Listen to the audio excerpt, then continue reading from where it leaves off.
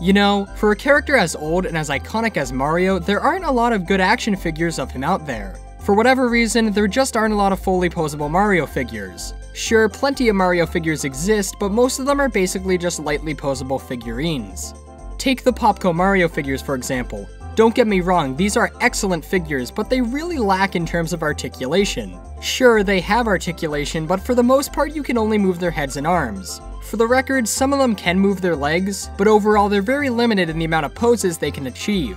Nowadays, this isn't much of an issue anymore. Figures like the SH Figuarts line and of course Jakks Pacific Sword and Nintendo line have given us a great selection of posable Mario action figures. But for the longest time that simply didn't exist, or at least wasn't common. That is, outside of a single line. A line from the late 90s that defined what a great Mario action figure could be. Of course, I'm talking about the Toybiz Mario Kart 64 action figures. These figures, released between 1999 and 2000, were some of the first fully realized Mario action figures. Not only did they cover a vast amount of characters, but they were also fully detailed and fully articulated. They have since become iconic in the Mario figure community, so let's talk about them. Welcome to a look back at the Toybiz Mario Kart 64 action figures.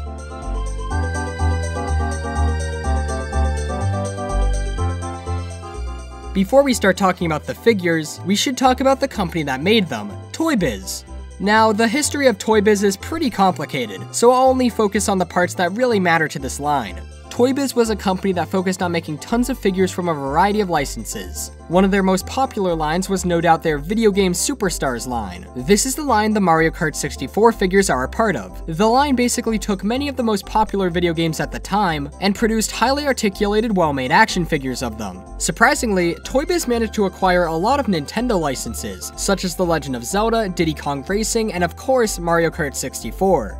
It's interesting to note the release year of this line, 1999 and 2000. That's 3 to 4 years after Mario Kart 64 was released. It's anyone's guess as to why Toybiz went with the Mario Kart 64 license, but when you think about it, outside of just the standard Mario line, it really was the best option for them.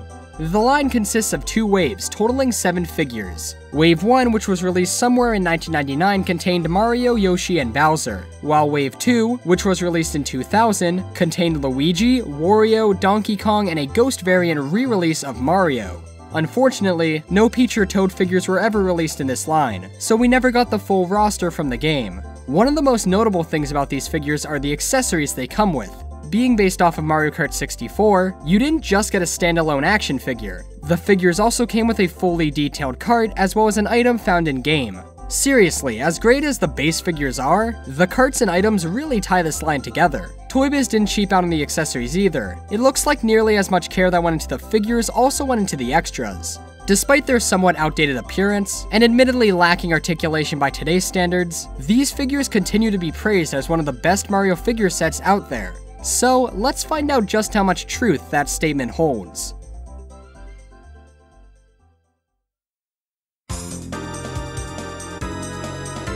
Here's the Mario in this set. Standing up, this Mario looks just like Mario did in Mario Kart 64. He's spot on to the artwork from the game and is a perfect representation of how Mario looked back then. The figure is around 4 inches tall and has a total of 7 articulation points. Mario can move his head 360 degrees around, he has ball-jointed arms, his legs can move forwards and backwards, and you can twist his wrists. This doesn't give the figure that much posing options, but it gets the job done and allows Mario to do quite a lot. He can sit in this cart, he can show emotion. You can't get him into too many posing options, but for a figure of this size, price, and age, this is more than fine.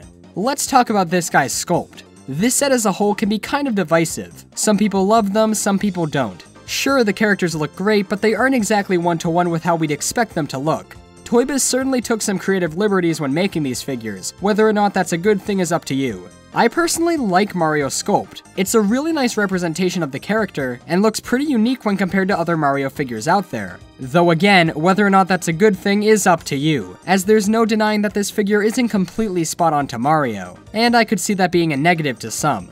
His head and face are pretty much what you'd expect, though there is a seam that runs down his nose, which is pretty noticeable. There are a few seams on this figure, but that's to be expected. I'm usually more of a fan of figures that depict Mario with a closed mouth, but I think the open mouth works here. Mario's expression as a whole is pretty interesting. I'm pretty sure he's supposed to look happy, but he almost looks angry with the way his eyebrows are positioned. Gives him a very determined look, which is actually pretty fitting to Mario Kart. His M emblem is indented. Almost none of the details on this figure are just painted on, they almost all have some sort of indentation to them. The paint on this figure is really well done. Besides a few areas where the paint can look a bit messy, it's all good. Mario's leg articulation does cut into his sculpt, though honestly that's a fair trade-off. Most Mario figures, such as Jakks Figuarts Mario, really lack in terms of leg articulation. However, with this sacrifice sculpt, Mario can move his legs forwards and backwards, though not too far backwards. And this is important as it allows Mario to sit in his cart, and his open hands allow him to hold his steering wheel and be posed in some pretty dynamic poses. Mario's shoes are a solid brown color but are well sculpted. They do lack sole details, but since this figure will be standing most of the time, that's not that big of an issue. Usually with merchandise, you can tell what time frame it came from, and with this figure, I instantly think, yeah, that's Nintendo 64 era Mario. It's so cool to have this design made into an action figure, as I highly doubt we'll see something that looks like this come out today. Of course, you didn't just get the figures when you bought these. Despite reportedly being priced at less than $10, these figures were packed with tons of cool accessories. With Mario, you get his cart, as well as a green shell. Mario's cart has way more detail than you'd expect. It's a red pipe frame styled cart, and has all of the facets and details needed. It even has a seatbelt so the figures can't fall out of the cart. You can even detach the seatbelts and everything. And that's especially important as the carts have a pullback motorized feature. It works pretty well and is a great addition to the figure. However, since some of these carts are pretty old and well used, the pullback feature on some of them doesn't work that well anymore, or at all, but that's to be expected. The steering wheel also turns, and the pedals can move forwards and backwards. There's so much to these figures that they really did not need to include, but they did, and that's so cool. The carts also have a small hole, either in the front or the back, which is used for another one of the set's gimmicks. That gimmick being that you can launch the included items out of the carts. In Mario's case, it's a Koopa shell. The Koopa shell sculpt-wise looks exactly like it does in the game. However, paint-wise, it's a bit off. It should have more of a peach color for its underside, but instead it's colored green. However, it does have the grooves that it should, so that's good. You'll also notice that the shell has a long rod sticking out of the back of it. You simply insert the item into the hole on the cart, and when you release the cart after winding up its pullback feature, the shell or any other compatible item that comes with the figures gets launched. As far as I know, all the items that come with the characters are interchangeable, so if you want to launch Yoshi's bananas with Mario's cart, I'm pretty sure you can do that. This Mario is a solid figure. The sculpt is great. It really does the character and the game justice, and the cart and item are extremely well done for what are essentially extra additions. If the line wasn't Mario Kart based, and the cart and item weren't included, I still would highly praise the base figure as it's really well made, but the extras just add that much more to the whole set. As for rarity, well, that's where things get a bit interesting. Unlike many sets, all of the figures in this set more or less have the same rarity to them. Because of that, I'll only be mentioning the rarity of this set once so I don't get too repetitive. You can pick these figures up relatively easy. Well, loose that is. If you just want the figures and their accessories, and don't care about them coming new in the packaging, then they'll only cost you around $20 to $30, possibly more or less given their condition. The prices really spike when taking into consideration getting the figures mint. Acquiring these figures mint on card, with the packaging completely new and pristine, is not an easy task. Or at least not a cheap task. These were very popular toys. People back in the day probably didn't take into consideration that their Mario toy may be worth something someday. Lots of people bought these toys and opened them up, which is perfectly understandable.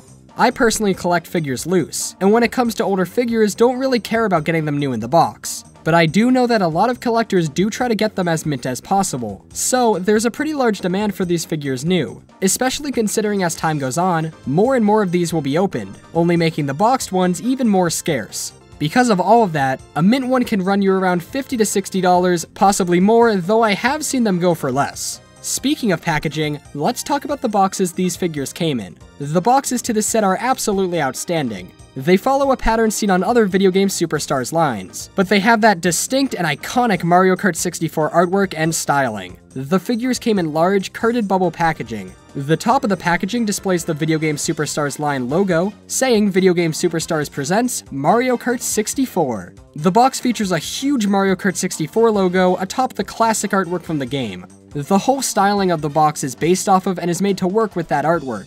Of course, the box has copyright information, and has the Nintendo logo above the Mario Kart 64 logo, as well as the Toybiz logo at the bottom right-hand corner. The bubble holds and displays the figures and their accessories well. It's very easy to look at the included items at different angles, which is always a good thing with figures, as it makes it easy to inspect them for imperfections and stuff like that. The paper insert towards the bottom of the box displays character artwork of the included figure, as well as the character's name, and text that tells you that the cart does have the motorized pullback feature, as well as what the included item is. The box has a lot of small details that most people probably wouldn't even notice. For example, behind the figures and accessories you can see a fully detailed racetrack. The back of the box shows a lot more character-specific info. It shows artwork of the character, as well as a full character description. There are also instructions on how to use the cart and accessory. And finally, there's a small advertisement for the other figures in the set. The packaging does vary a bit between Wave 1 and Wave 2, but for the most part it's the same. So yeah, all in all, very nice packaging. No complaints here. But that's pretty much all there is to say on it. So let's move on to the next figure in the set.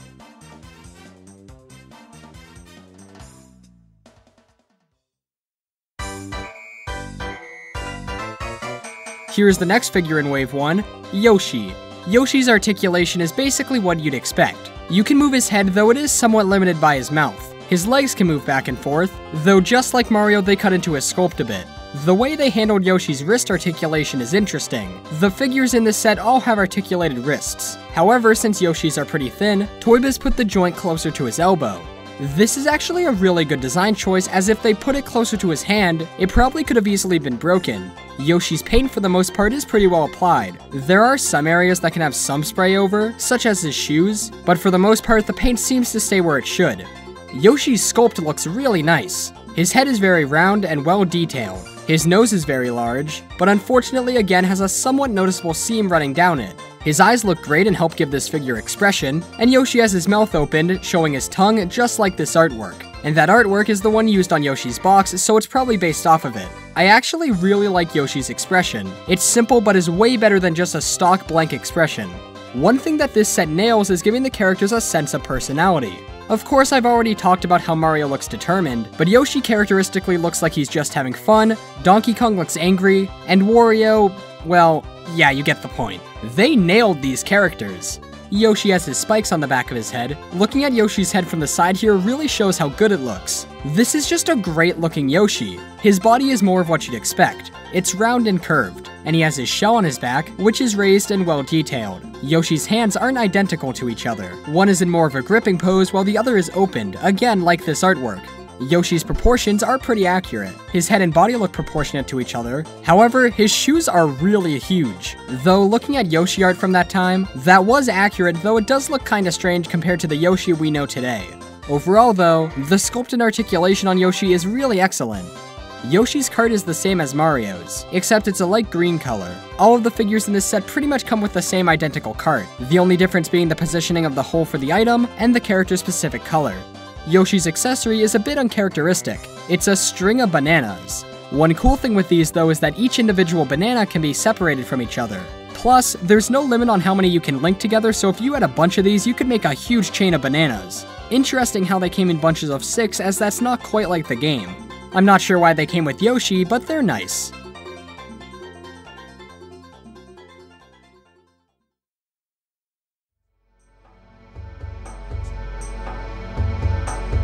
In any toy line, it's always good to have a selection of antagonists to balance out the good guys, and the ratio is pretty good in this set. And of course, you can't have a Mario set without having the main bad guy himself, Bowser. Okay, I'm just gonna say it, this figure flat out looks awesome. His detailed scales, his great expression, his incredible shell. Honestly, this is one of my favorite Bowser figures ever. Lots of Bowser figures have a pretty flat paint job. I mean, that's how Bowser appears in most games. But this Bowser figure takes a completely realistic approach to his details. For example, all of his scales are individually detailed, which not only looks great but also gives the figure some texture. Even his eyes are bloodshot. It's insane the level of detail that they could put onto this figure. He's also quite large. Mario's around 4 inches while Bowser is more around 5 inches. The way they handled Bowser's articulation was pretty well done too. His arms are on ball joints so they can move any way you want, he can swivel at his wrists, and his legs can move similarly to the other figures. And of course he can move at his head. It's great that even though Bowser is large and has tons of details, nothing had to be sacrificed. Bowser comes with an orange-red colored cart. Surprisingly, he can still fit into it very well, despite being larger than the other figures. Bowser came with not one, but 2 blue shells. A fitting item for the character, and they look pretty great too. The blue shells were introduced in Mario Kart 64, and their designs were less refined compared to what we see today, and that early design is represented on these. This makes them really stand out. They lack wings, and their spikes stick out a lot more. To sum it up, this is a Bowser figure unlike any other. It's simply an impressive toy, and is a testament to how high quality this line really was.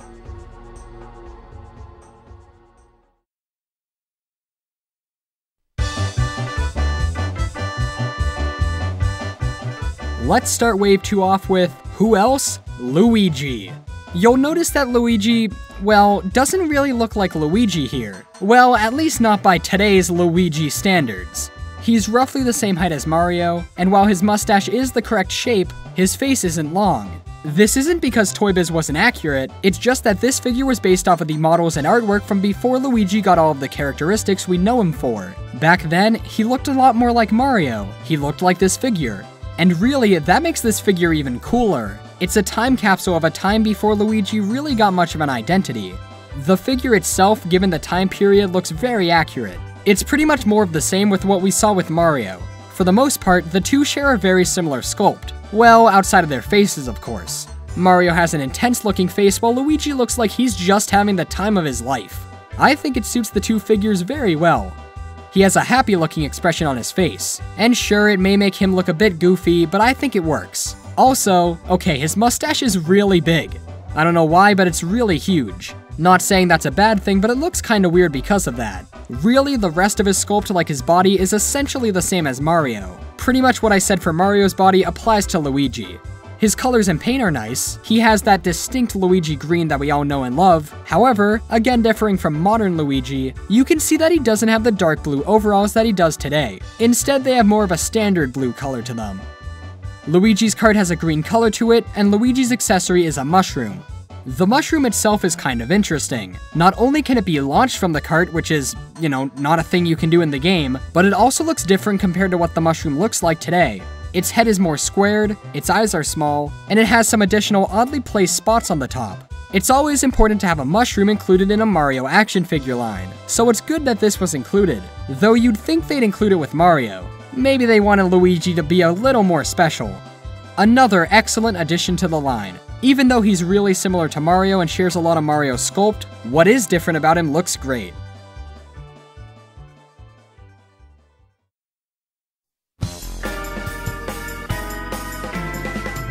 It's time to look at an absolute highlight in the set, Wario.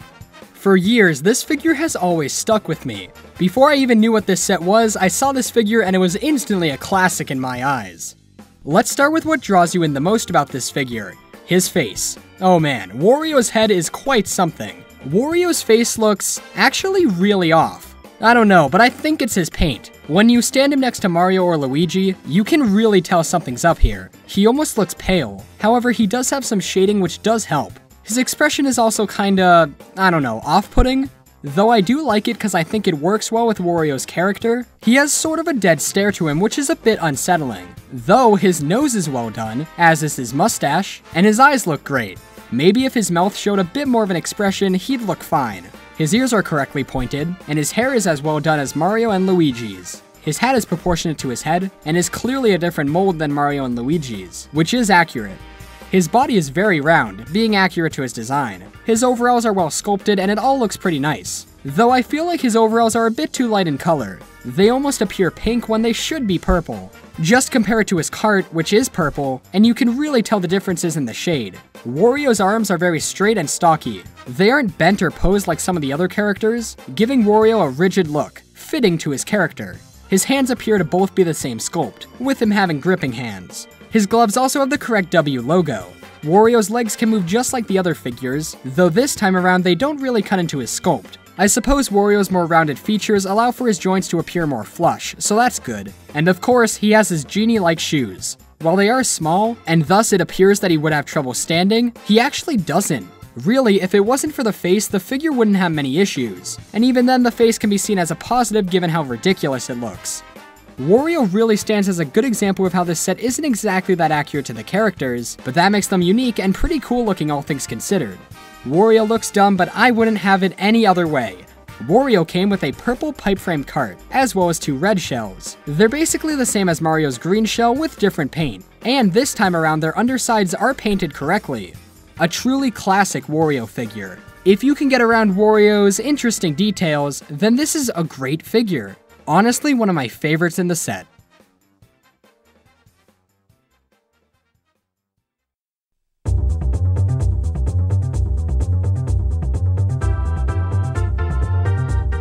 The next character we'll be taking a look at today is the King of Kongs himself, Donkey Kong.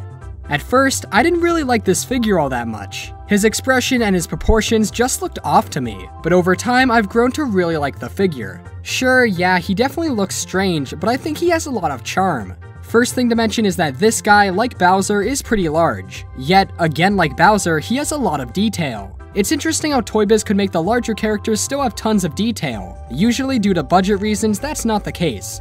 Anyway, Donkey Kong looks great. His expression is the one thing that I think made me not really like him at first. From some, if not all angles, he looks kinda dumb. However, when you think about it, that is pretty fitting for Donkey Kong, and from some angles it does look really good. Outside of that though, he's extremely well done.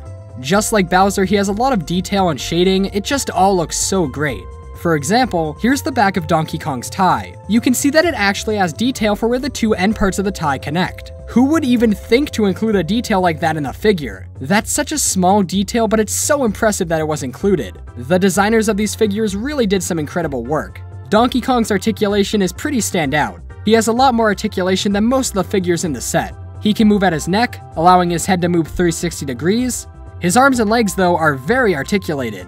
Not only does he have a full range of movement in his arms and legs, but he also has some elbow and knee joints that allow for some great posing. Even his feet have a joint that allows them to move forwards and backwards. Even his tie can swivel. They really went all out on this figure. One really interesting thing about this figure is that, well, we could have gotten a different figure entirely in the place of Donkey Kong. What am I talking about? Well, I'm sure you guys have seen this already, but in early footage of Mario Kart 64, then under the name Super Mario Kart R, Magic Koopa was seen in place of Donkey Kong. Could you imagine a Magic Koopa figure being in the set instead of Donkey Kong? But I think Donkey Kong was definitely the greater option. Donkey Kong's accessory is, what else? Bananas. Yeah, that's great, but they're identical to the ones that came with Yoshi. Yeah, okay, there's no way they could have made this figure and not have given him bananas, but it does make you wonder why Yoshi had them to begin with. Obviously, it saved Toybiz the cost of not having to make another accessory, but it is kinda strange. Despite what I first thought about this figure, now that I'm really taking a good look at it, it's really impressive. He's way more detailed than he needs to be, he has standout articulation, and nearly everything about him is really well executed. I'd like to remind you that these figures retailed for around $10 or under. I have no idea how Toybiz managed that.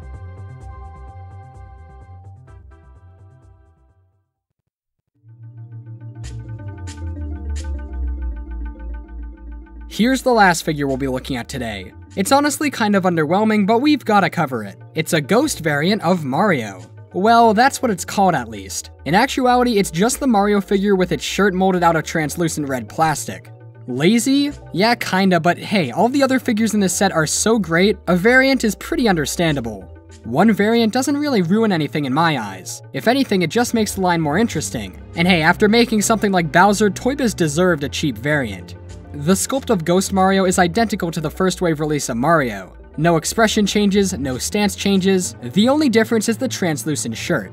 But wait, the cart is made out of translucent plastic too. That's pretty cool looking, though it doesn't make much sense in the context of the game. So, the Mario and his cart are just retoolings of the original release. But the one thing that is original with this release is his item. It's a Boo. I think this is why he's called Ghost Mario in the first place. The Boo looks nice, its face is well detailed, and it looks appropriately spooky. So besides his accessory, there's not a whole lot to say about this guy. He's a creative reference to the game, but it's just a variant of Mario. But trust me, even though we've already covered all the figures, we still have a lot to talk about.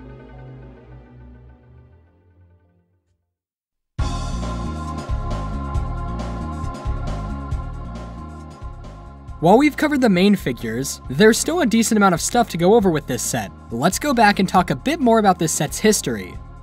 So, these figures were released in 1999 and 2000, and like many toy lines, were heavily promoted before they were released. And no place is better at drumming up hype for figure releases than Toy Fair. Ah yes, Toy Fair, the place where companies show off their products, sometimes including early test prototypes of their products, more on that later, to get everyone hyped for their release. And thankfully, Toybiz brought these Mario figures to both the 1999 and the 2000 Toy Fair. And even more thankfully, we still have archived pictures and information regarding their appearances at the events. So let's take a look at them. For the most part, at both toy fairs, the figures look pretty close to the final releases. So why even bring them up?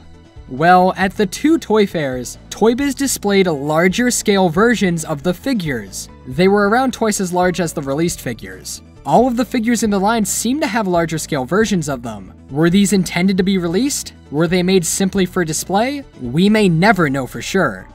And that's basically it. Well, it would have been if not for this eBay listing that appeared in late summer of 2015. It was a listing by one of the people who worked on the line, and they were selling the larger scale version of Mario. Somehow, the figure only sold for around $60. But the question is, who bought it? Well, we actually do know who bought it. Fellow collector L Supersonic Q purchased this figure and made a detailed video showcasing it. I'll link the full video in the description below. I really can't say much about these larger prototypes outside of the fact that they exist, cause we really don't know much about them, but that alone is really interesting. Unfortunately, according to L Supersonic Q, the seller said that this was the last Mario Kart prototype figure that he had, so the whereabouts of the rest of the larger figures remains a mystery, if they even exist anymore at all. Not only does this mean that the rest of the prototypes are technically lost, but it also means that the set was split up. And considering how special of an item these are, that's a shame. Heck, Mario didn't even have his item or cart. We don't even know if this Mario is even the same one that was at Toy Fair. There's just so much mystery to these larger figures, and chances are we're probably never gonna get answers. However, the fact that the larger Mario still exists today gives me hope that the others are out there somewhere. Maybe in a private collection, maybe owned by someone who worked on the line. Who knows? But they've gotta be out there somewhere, and if we're lucky, maybe another one will show up someday.